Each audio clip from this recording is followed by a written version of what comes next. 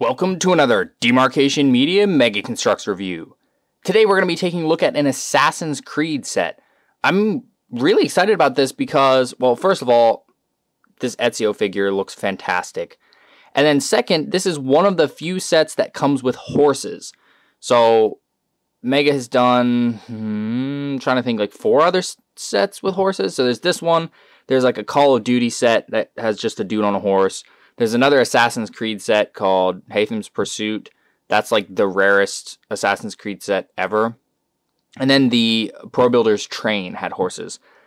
Aside from that, I don't think we've seen the horses in any other sets. So this is pretty exciting. I got this off of the Goodwill website, and it is sealed. So let's go ahead and take a quick look at the box. The Assassin's Creed box art was really cool. I mean, it is CG. I don't like that. I would have much preferred photos, but I like how we get to see, I guess this is the, like, Animus stuff. I've never played Assassin's Creed. I only know very little about the story. So, probably a lot of the lore stuff I will get wrong here. But we got a picture of Ezio here. His face is all shadowed. He's got the hidden blade. Mega Bloks logo down here. I guess the horses are just kind of taking care of directing the whole chariot because this dude is clearly not driving. And this is just firing off to who knows where. Then we have the, I think that's like the, I think it's supposed to be like a golden apple or something like that. It's like something, one of the like shards or something. I'm not an Assassin's Creed player, so I don't really know. But I'm pretty sure that's an orange plasma grenade piece. Got to see some more on the top here. This box is surprisingly large. I thought it was going to be like half the size. There we go. On the back, we get to see all of the stuff, all of the accessories. We can put Ezio into his like normal clothes or his assassin's robes. There's some swinging out swords on the chariot itself. To see more of Ezio. We have some more sets down here. That's the really rare one right there. That one's pretty cool. The red coats are cool figures. And then we got this one. This one's pretty rare as well. But I think that Borgia Guard, the heavy one, looks really cool. And then Ezio has his red robes. So yeah, pretty cool looking box. It's kind of sad now that the Assassin's Creed line is gone. But let's go ahead and crack this thing open and take a closer look. So supposedly I'm able to open this without destroying it, so I guess we're going to tear this off. Well, okay. Not destroying it is a relative term. I don't know if this box is going to survive. This is actually only my second Assassin's Creed set I've ever gotten. The first one was that, like, Fortress one that, like, everyone got. It's a pretty common one, but it's a really nice one. I might review it at some point. Oh my word, this is terrible. This does not want to open. Wow. Okay, I thought this was going to be easy.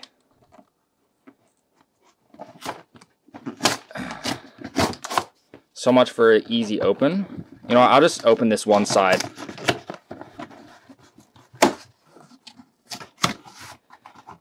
There we go. Okay. Alrighty. Oh, here's the instructions. That's kind of awkward looking, not gonna lie. I don't know why. It just looks kind of awkward. Oh, what else do we have in here? Oh, an addendum. Great. What did they do wrong?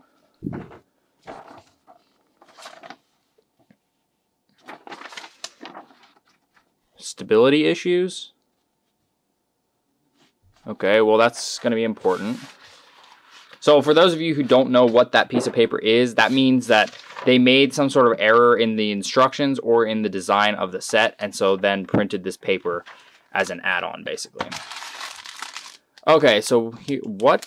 It's an entire bag just for 2 little cylinders. That's ridiculous. We have this bag, we've got this one, we've got a softer one, so that's 3, 4, 5, 6, 7, 8. So there's 8 total bags in a sealed set. There are the horses. Those wagon wheels are giant. Oh yeah, there's the figures. Oh, they're all built too. Okay, very cool. So let me go ahead and build this, and we'll take a closer look. Actually, let me check the instructions first.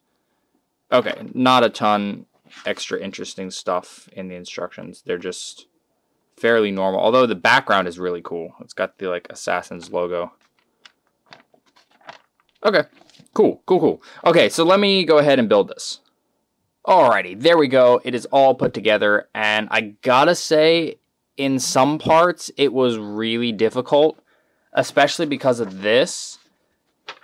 It was really hard to like translate between like how you built it originally and then how you were supposed to change it and then how you were supposed to keep it changed as the build went on. I don't fully understand why they did that. I don't know if they just forgot something, changed something later, or what. I don't know. But it wasn't great. It was weird. And then we've got a bunch of extras. This isn't technically an extra. This is supposed to be like the horse's, I guess, reins. You're supposed to tie them on there. But this string is so thick, I'm not entirely sure how to tie it off in such a way that it would stay. So I'm leaving that off. And then we've got some extra clear parts. We have some more missiles for the ballista on the back. Just some other random pieces. Ezio's hair, another hidden blade. You know, just little odds and ends. So, yeah, it was an interesting build. You could definitely tell that this is older, like Mega Bloks quality stuff. It doesn't stick together quite as easily as some of the newer sets do. But it wasn't terrible. It was just a little odd and a little confusing. So let's go ahead and jump in, look at the figures, starting with the Borgia guard. Here he is. So this is the dude that Ezio is supposed to fight, which I don't think it's going to be a very long fight. This is just a generic soldier. I don't believe he's exclusive. I think he came in, maybe not in this exact configuration, but all of these parts have come in various other Assassin's Creed sets. But it's always nice to be able to get some army building type stuff, and you could easily repurpose this guy into just, you know, a random medieval guy. There's his head. That's actually a pretty nice looking head.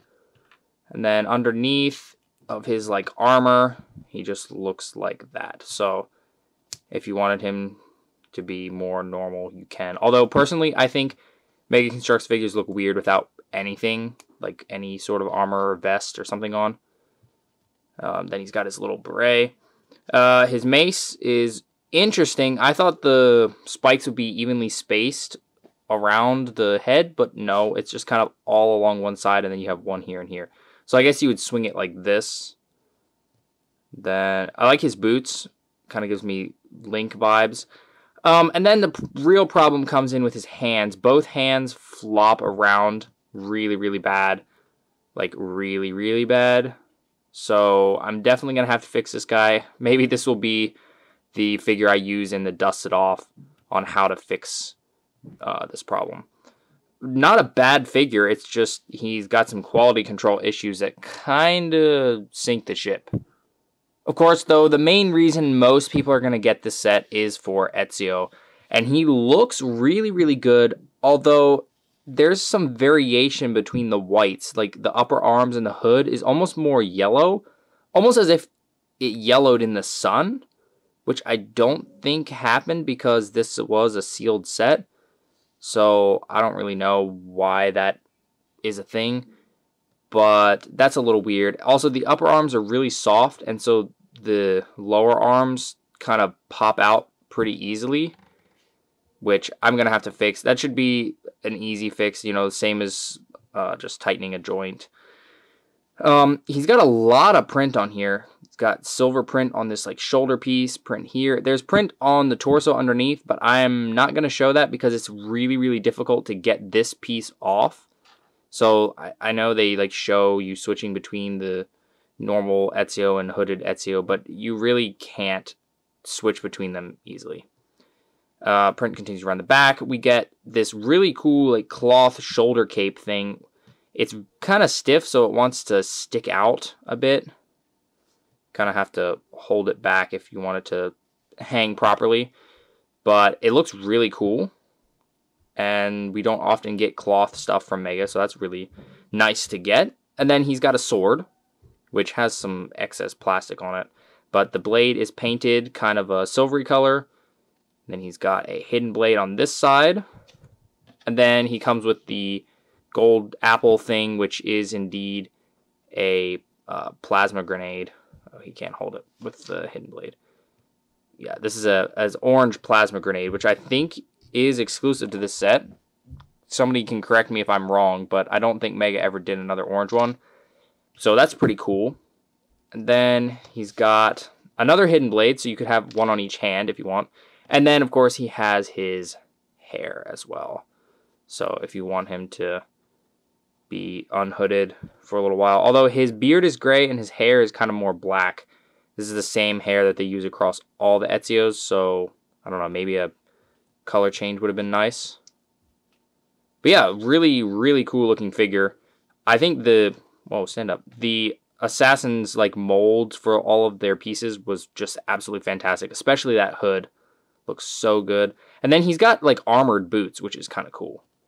Actually, let me grab the other Ezio that I have for comparison. There we go. So this is the version of Ezio that came in the castle set. I don't remember the name now. I should remember the name. Most of you will probably know what I'm talking about. It was like a castle tower with a little piece of a wall, and then Ezio, and then another Borgia guard. This is like his shadow robes. I think that's what it's called. That sounds wrong now. But yeah, it's like the dark robes. And this is young Ezio. And then, so we have older Ezio here in the white. The white is definitely more iconic. But the black seems more helpful for sneaking. But they both look pretty cool side by side. Oh, hey. Oh, I just realized I could do like the Revelations cover using these two. That might be a good dusted off photo project. So now we move on to the build itself. And I don't know, I have mixed feelings about this because it looks pretty fantastic at first glance. We've got the horses attached to the front. This can move all over the place. There's some nice detail there. That's kind of a little fiddly to keep the horses lined up. But we have like a brake. Now, if you tied the string on, the string would loop around here. So when you would brake, it would actually pull the horses back a little, which is kind of cool. But again, it's just too hard to try and tie that string on. It's too thick. We got some printed detail around the side. So we have a total of 8 printed pieces, which is kind of cool. Big wagon wheels. Little tailgate. We have this ballista thing, which looks neat. It's got like this piece to simulate coiled rope, and there's like a handle here. The box shows it being pointed that direction, like towards the front of the cart, but it doesn't rotate all the way around. So if you follow the instructions, it will be pointing backward. If you follow the box, it will be pointing forward. This makes more sense to me because you've got the handle. So you can have the guy stand like here and then angle it around. It shoots these things here, these big missiles, but you kind of, like, there's really nothing but you flinging it. So you just kind of, oh gosh, now that's gone. But it works. It just feels lame. I don't know. I could just pick up the piece and throw it across the room and have the same effect. So, I don't know. It's a little weird. We got a big shield on this side. Seat up here. And then in here, there's like this little handle part. And so when you pull this, the swords pop out the side. So you can like ride past another cart and just kind of shred it with the secret blades, which is kind of cool. So, not bad. You could seat the guy up here. It's a little hard to get him to stay. You just set him like that. Or you can have him hold this. It's just so huge. Like, sure, yeah, I know there's probably wagons this big, but it's just so big. And this just seems like a traveling wagon, just, you know, one you'd ride around. I would understand it being this big if it were, say, like a trading wagon, you know, have stuff for you to, like, stay back here, but instead it's this ballista. So it's a little weird. The scale to me feels off. It's just so giant. Like, here. There's a warthog for comparison. Really, this thing is as big as a warthog. It's kind of nuts. Yeah, it's a little large. So it's not a bad build. It's just weird. I feel like it could have been better. But I want to take a closer look at these two horses, actually, because I've never had a Mega Construx horse before this set. Here we go. So you get two horses in this set. One is kind of a tannish brown, and one is more of a white. And first of all, the mold, like mold work and all that for these horses are really good. Like, look at all the muscle detail. That's really impressive. Like, this almost looks like those little just horse statues that people collect.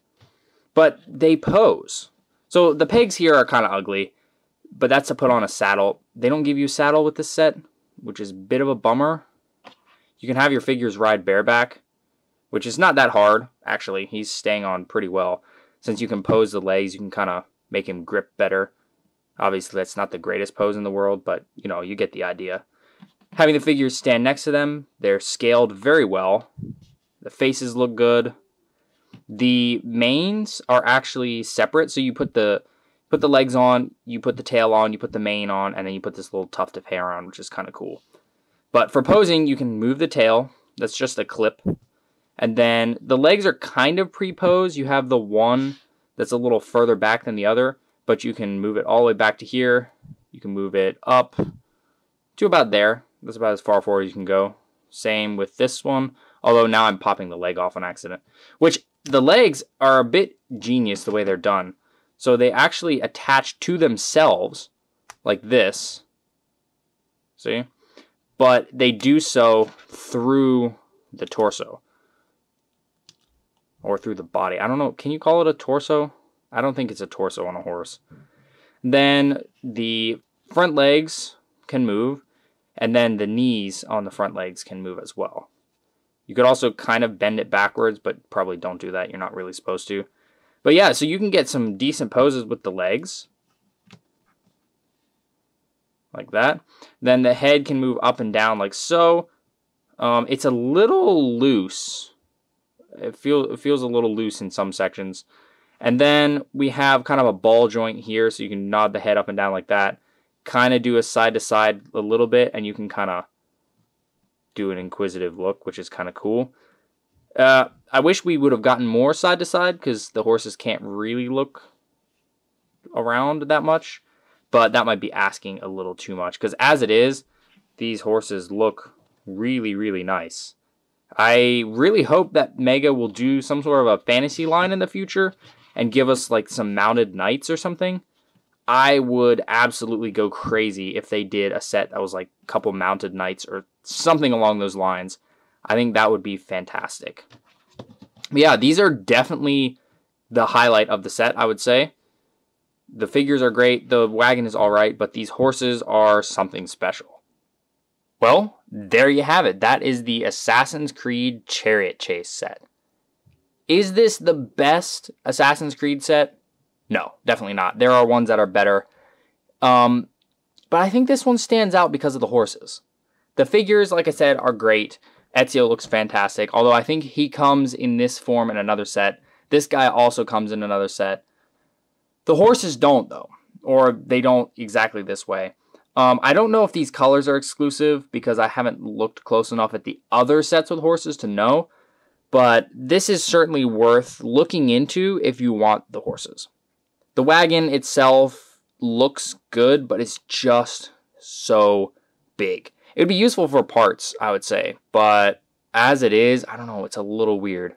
I just can't get behind that scale. It just, I don't know. It's weird. And then this little ballista feels half-hearted. Like they wanted some extra gimmick, like the swords weren't enough, so they put in the ballista. Personally, I would have much preferred just some storage space there. Yeah, so overall, it's not a bad set, but it's not a standout. I would say it's worth looking into if you want the horses, but I wouldn't pay more than like 30 for this. I think 30 was retail, and honestly, much more than that does not feel worth it. Sure, you get a big cart, but at the end of the day, it's just that. It's just a big cart. So, the horses are fantastic. Figures are great. but it is just a big card. So keep that in mind as you look for it. It'll be a little more pricey because it is Assassin's Creed and the line is over, and there's very, very little chance of Mega ever doing them again. But please don't overpay. It's not worth $50 or $60. Even if it is sealed, it's just not. I would say 30, maybe 35. 40 feels like too much, unless you just really, really, really want some horses, because that's, like I said, the main draw of this whole set. Thanks so much for watching. If you enjoyed this video, please leave a like and consider subscribing, and I'll see you next time.